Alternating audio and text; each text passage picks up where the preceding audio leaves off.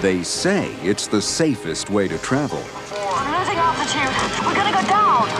But in the movies, airplane flights often result in terrifying crash landings or colossal mid-air explosions. Behind Hollywood's airborne mayhem are the film industry's model makers, pyrotechnicians, and visual effects artists. Coming up, we'll meet the men responsible for aerial effects, ranging from a perilous Rocky Mountain touchdown in Cliffhanger to a hazardous tropical storm landing in Love Affair. And we'll visit the set of the techno thriller The Net, where filmmakers are staging a harrowing plane crash into the smokestacks of an industrial plant. We'll learn their secrets for creating terror in the sky, a combination of careful planning, attention to detail, and the explosive force of movie magic.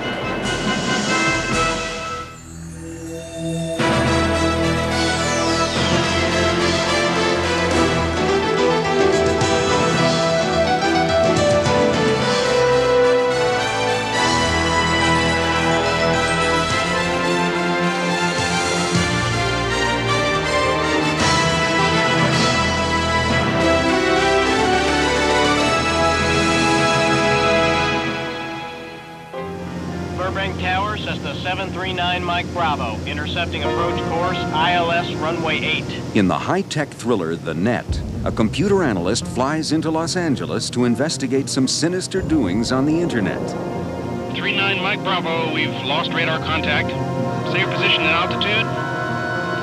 But his navigational instruments have been sabotaged, placing him on a disastrous collision course with a group of industrial smokestacks. This really kicks the film into gear because it starts the audience off with that there is something wrong or there's something amiss. Safely staging the plane crash is the job of Sony Pictures Imageworks visual effects supervisor and director of visual effects photography, Dave Dreswicki, whose credits include Money Train and Speed. What we're doing is we're shooting this Cessna 172 colliding with the smokestacks and catching it in a ball of Hollywood glory. Lots of flames. But like most cinematic plane crashes, the action will be filmed without the use of a real plane. Instead, the scene will be shot with a carefully crafted model. Larry Jolly is one of Hollywood's premier model aircraft makers. He has built a miniature of a Harrier jump jet for True Lies, sculpted miniature helicopters for Cliffhanger, and constructed a 737 that has lost the top of its fuselage for Miracle Landing. For The Net, Larry and his staff have designed and built a 1/4 scale Cessna with precise detail. Their work began 5 weeks before tonight's shoot. Located in Westminster, California, Larry Jolly Miniature Productions is a family affair, with 3 generations of model builders contributing a variety of skills. Neat thing is, it seems like every one of the family members that does help us out has their special aptitudes, and so it's very helpful. We do have a crew that works for us. It's not all volunteer people, but it's very important to know what each person's aptitude is and what they can do best for you. So we've been very lucky. We've got a wide range in the family. Larry's father, Jim, helps supervise production of 2 identical model Cessnas. Since one will be destroyed on the first take, the other will allow for a second take if necessary. Built from scratch in the Jolly's shop, the Cessnas required the creation of 40 different molds. Each mold begins with construction of a plug, an exact replica of the model part sculpted out of wood and polyurethane foam. This is a plug for a wing of the Cessna that you can see in the background here. Relying on photographs of actual Cessnas, the Jollies add accurate panel lines and rivets to each plug. The rivets are acrylic, and they're applied with a syringe, just like a normal hypodermic needle, only it's not one you'd like to get stuck with because it's quite large. A mold is formed by covering the plug with several layers of fiberglass and epoxy resin. Requiring 2 days to dry, the mold is then removed from the plug. Each model part is also formed from fiberglass and epoxy resin. When removed from the mold, it is spray painted and covered with clear urethane to harden the surface. To simulate the real aircraft's plexiglass windshield, Clear plastic is heated and stretched over a windshield plug using a vacuum form machine. The plastic is then trimmed to fit the model's cockpit. It'll be glued in here and glued in here, and as you see, there's your window. Model aircraft used in movies are designed to allow for quick on-set repairs. The Jollies build their models in several separate modules. This is a motor and mount module simply mounted onto the firewall of the original aircraft. Now, in the field, if something goes wrong, we simply pull the whole front end off and put another one on. Since the script for the net requires the plane to fly directly toward one of the cameras, the cockpit will be visible. This necessitates a miniature pilot. Larry's wife, Carolyn, views videotape of the actor who plays the pilot and then attempts to match as many details as she can. Carolyn is not only a skilled seamstress and painter, but also knows aeronautics. In fact, she is employed as an engineer-scientist for McDonnell Douglas. Even their eye color seems to be important. You can see that they have blue eyes on these models. The model is built to be 1/4 the size of a real Cessna 172. This relatively large scale helps make the plane look as realistic as possible, but is still small enough for the crew to handle and operate safely. The completed model weighs 25 pounds and has a 9-foot wingspan. On the movie set, the plane will be suspended 25 feet above the ground by 3 guide wires. Larry installs hooks for the guide wires on both wings and the tail. Each hook is then tested for strength. That just took 20 pounds. Since each hook can support 20 pounds, together they can hold 60 pounds. More than enough for the 25-pound model. The extra margin gives Larry an added measure of security, compensating for pressure that might result from wind gusts during filming. Okay, is that it? We're out of here. 5 weeks of intensive work are about to reach an explosive conclusion. But for Larry Jolly, seeing his efforts go up in smoke is just part of the job. People ask me that all the time. How can you build these beautiful models and have them destroyed? And actually, it's not that kind of an emotional attachment. In the movie industry, I get to design the whole thing, build it, break it, put it away in a matter of 4 or 5 weeks and go to the next one, because there's always the next one. Larry Jolly's Cessna 172 will soon be armed with explosives on the set of The Net.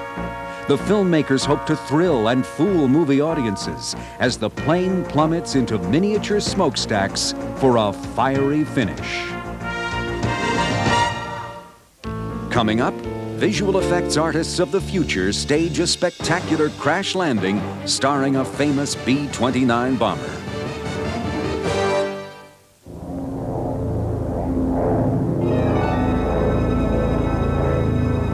The year is 1945. A B-29 bomber carries the mechanism of the atomic bomb destined for Hiroshima over the New Mexico desert. I can't see it good. All right, boys, clear the radio. Suddenly, the engines fail. McGuire, what's going on? Crash position.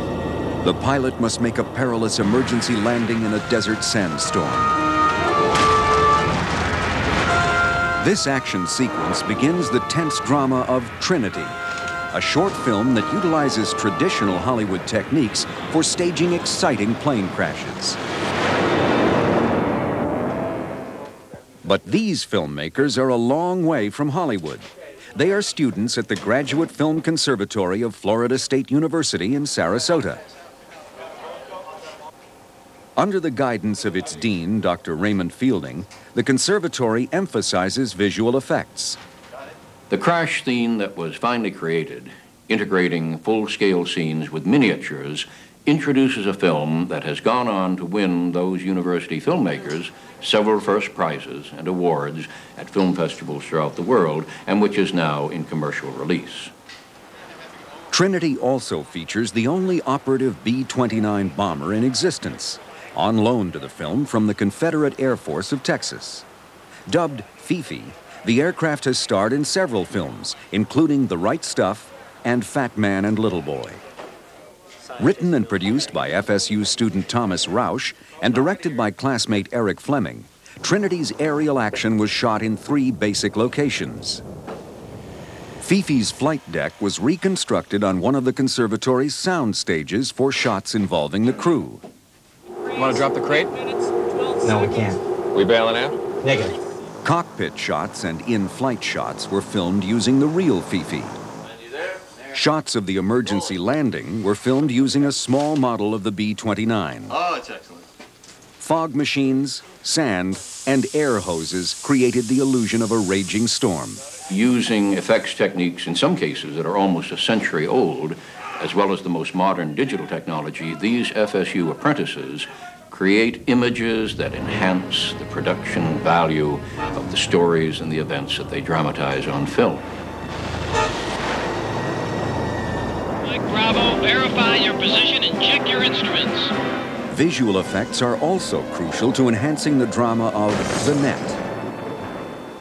The film's plane crash scene is supposed to take place in an industrial park, but the sequence is actually being filmed at a neighborhood park in Los Angeles' San Fernando Valley. Paul Pearson, president of Proper Effects Incorporated, is building the model smokestacks that the plane will collide with. Based on real smokestacks that stand 100 feet tall, Pearson's models are only 25 feet tall, in order to match Larry Jolly's 1/4 scale Cessna. Each is constructed in 2 sections from wood and soft metal tubing. Quarter-scale railings and catwalks add to the realism. Paint is applied with sponges to create the look of a cement texture. Black spray paint around the top of the towers creates a smoke-stained effect. The intricate detail of both the towers and the model Cessnas will help visual effects supervisor Dave Dreswicki achieve a convincing effect sequence. Well, certainly the most important thing is that when it's in the movie, no one would ever recognize that it was a miniature shot. Larry Jolly and his team have arrived on set and are prepping the model Cessna. Well, I can do that now.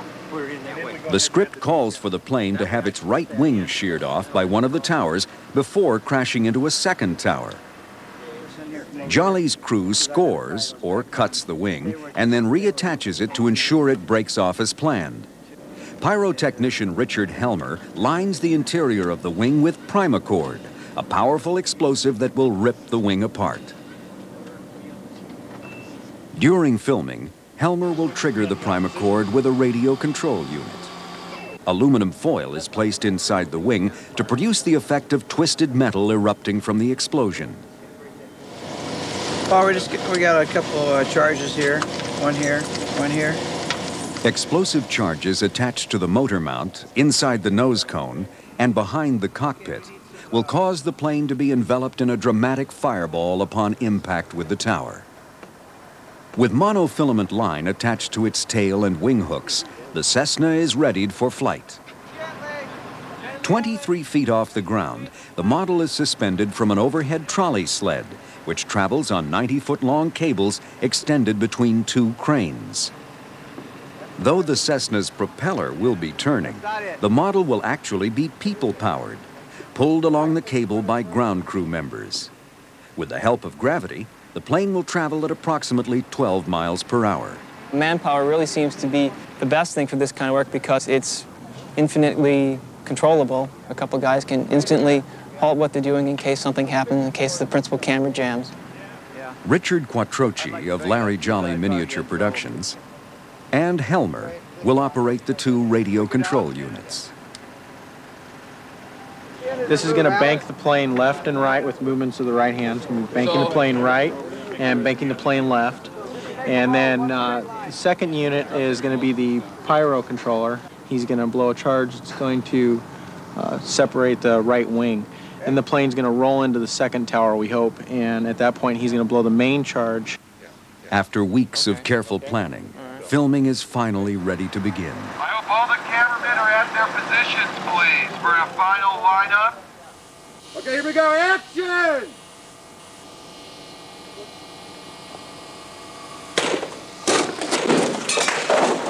At a glance, the shot appeared successful. Cut. But a videotape playback tells Dave and his crew a different story.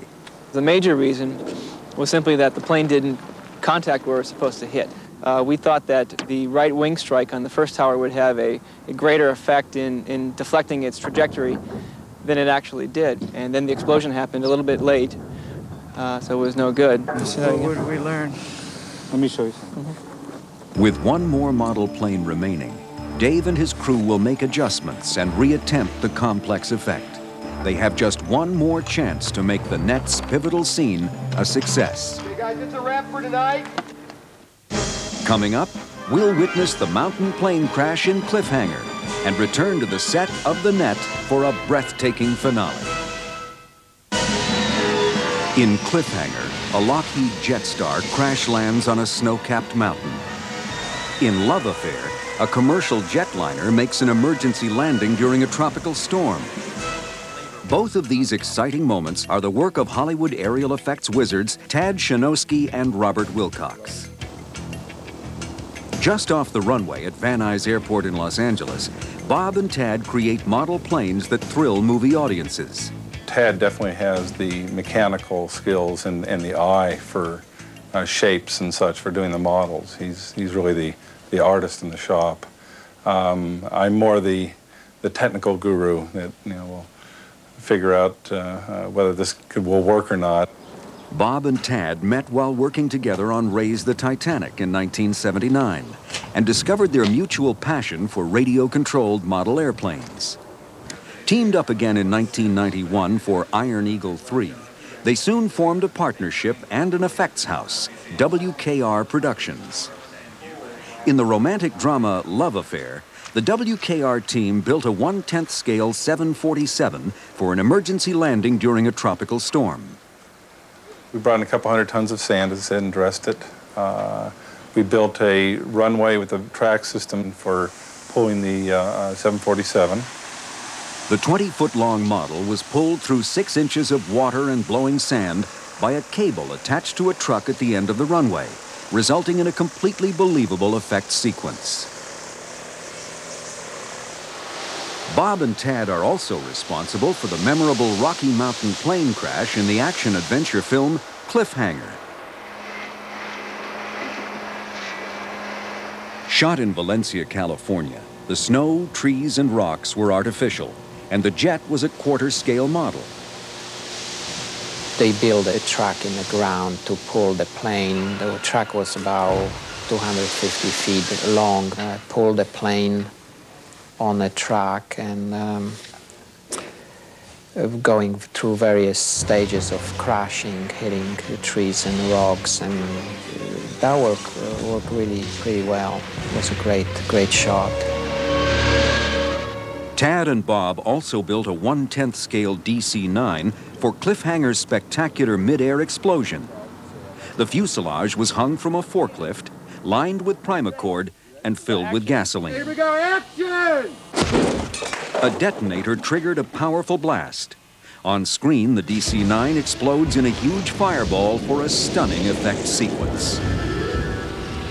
Amidst the pressures of creating some of Hollywood's great plane disasters, Bob and Tad still find time for the relaxing hobby they share in common. Almost every evening we go to the model airplane field about a mile away from our shop and spend the last hour of the day flying our airplanes together after all this time. This is great. Back on the set of The Net, visual effects supervisor Dave Dreswicki is preparing for a second night of filming the Cessna crash sequence. Strong wind gusts have delayed this second attempt, adding to the tension. A plywood model stands in for the Cessna during lighting and camera positioning. The scene will be filmed with 6 cameras. Certainly, the more angles you have, the more ways you can cut the sequence. So that's what we wanted to offer the producers and the editor of The Net. 2 cameras are actually concealed inside the towers. One will pan to follow the plane's flight, so the open backside of this tower is angled out of view of the other cameras. A second unmanned camera is located in the tower that the plane will crash into. It films through a small hole at the anticipated point of impact. The cameras will be overcranked, meaning they will shoot at higher speeds than the normal 24 frames per second. We're doing it in order to slow the action down to appear that it's full size. So for instance, if we were to actually crash a plane, the chunks of debris that would fly off it and the flames that would come up from it would actually be slower because there's more mass to it. Finally, the wind dies down, and the model Cessna is attached to the overhead sled trolley. Quiet on the set, please. And action! The take is a complete success. The plane's right wing clips the first tower and shears off in a storm of sparks. It is then deflected nose first into the second tower, where it is engulfed in flames. Dave Dreswicki has met his challenge. The magic sort of happens in the screening room when you see it with the proper exposure and the proper camera speeds to give it that feeling of the mass and the scale. Thanks to the careful planning and imagination of Dave Dreswicki, along with the lifelike models constructed by Larry Jolly and Paul Pearson, the net takes off with speed and excitement. And whether it is tomorrow's visual effects artists or today's aerial effects masters like Tad Shinosky and Robert Wilcox, filmmakers will continue to frighten, thrill, and amaze audiences with the high-flying effects of movie magic.